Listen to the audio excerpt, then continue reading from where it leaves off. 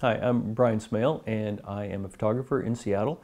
I'm the Vice President of APA EP. A contract is basically an agreement between yourself and a magazine. It spells out who you are, who they are, what they want from you, and how much they're willing to pay you. It needs to be something that you agree to, because otherwise it's not an agreement. And if you don't agree with it, you need to change it.